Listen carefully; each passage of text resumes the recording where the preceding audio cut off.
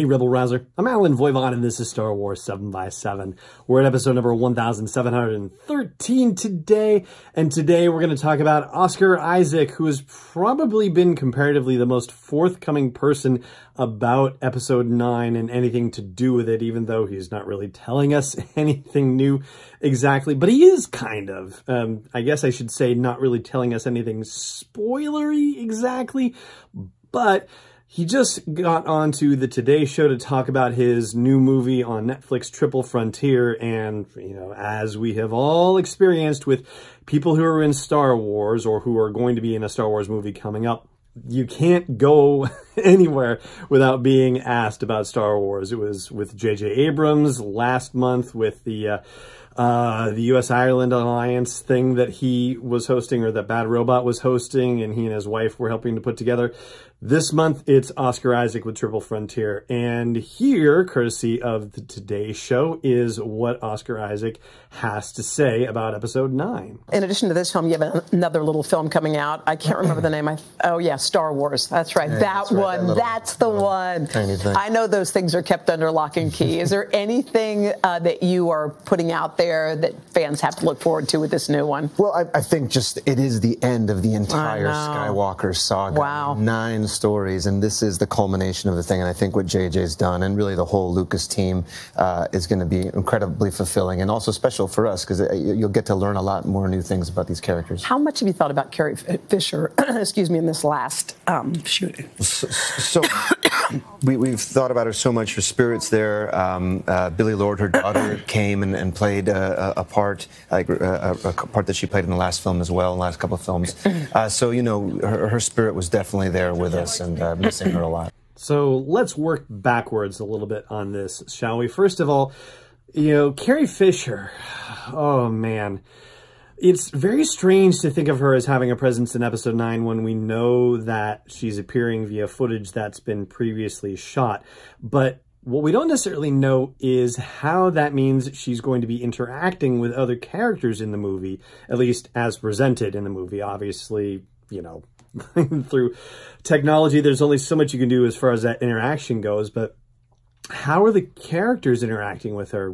I mean, there's every reason to believe that whenever they show Leia on screen, she's not going to be by herself. There is going to have to be some sort of interaction happening. So that is a really fascinating thing to consider, especially when you talk about, you know, the spirit of Carrie Fisher being, you know, invested in everyone's hearts and being on everyone's minds throughout this whole process. So I can't even imagine what shooting those scenes are going to have been like for whoever the actors are that are involved with scenes involving previously used footage of Carrie Fisher. So that, I think, is going to be one of the biggest stories to come out of episode 9 from a behind-the-scenes perspective. As far as this being the end of the Skywalker saga, well, you know, that was part of the press release when they announced that principal photography was beginning on episode 9, that it would be the end of the Skywalker saga. You know, the previous stuff about it, actually, I think even the JJ Abrams and Chris Terrio announcement that it was going to be the end of the Skywalker saga. Like, that's consistent language that's been used throughout any discussion of the movie in anything resembling an official capacity. And the word fulfilling is a neat choice from Oscar Isaac as well. I think satisfied is the word that came from JJ Abrams in February when he was interviewed by Ash Crossan of Entertainment Tonight. Yeah, it's Entertainment Tonight. That's right. And so now we have fulfilled as another option. But, you know, the thing that he threw out there, and it's kind of easy to jump into, and yet you kind of have to dial yourself back. At least that was my experience of it. And it has to do with that line about learning a lot about a lot of new things about these characters. And when I heard that, the initial thing I jumped to was that we're going to learn more about Luke and Leia, because, you know, that that's sort of where the focus is when it's the Skywalker saga, right? You know, those are the Skywalkers that we have.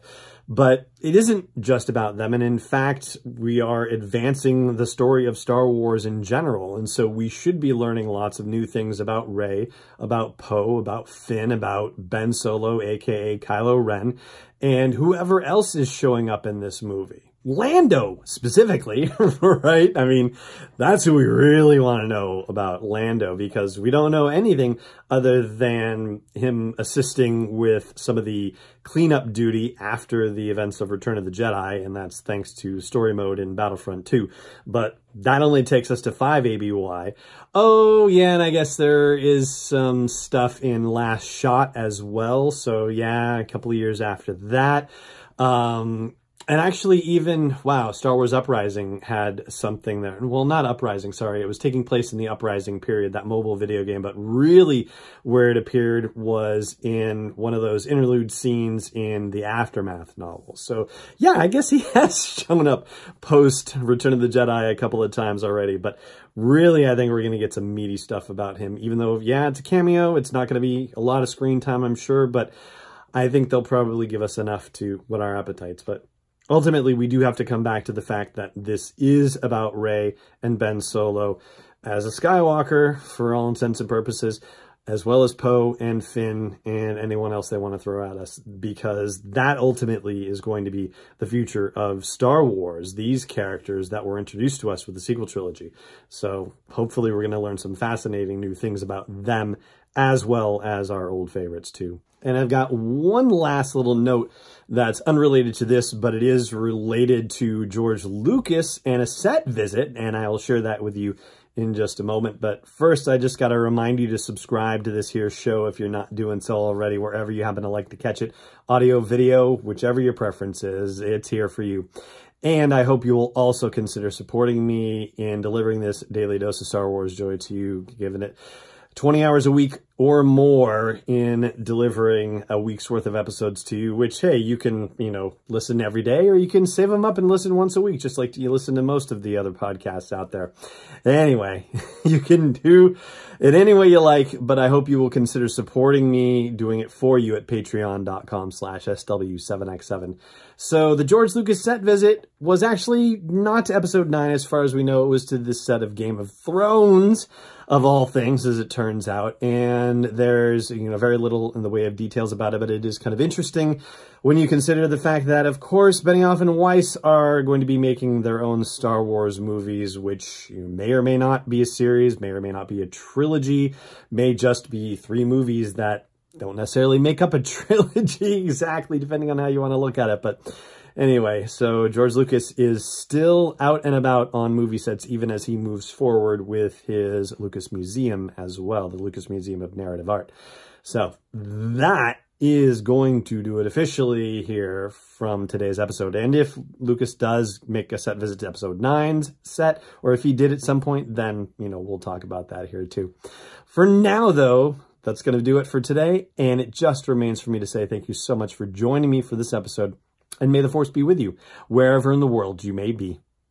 This podcast is not endorsed or sponsored yet by Lucasfilm Limited, Disney, or 20th Century Fox. It is intended for entertainment and information purposes only. Star Wars, the Star Wars logo, all names and pictures of Star Wars characters, vehicles, and any other related Star Wars items are registered trademarks and/or copyrights of Lucasfilm Limited or their respective trademark and copyright holders. May the Force be with them. All original content is copyright 2019 by Star Wars 7x7. We hope you love it.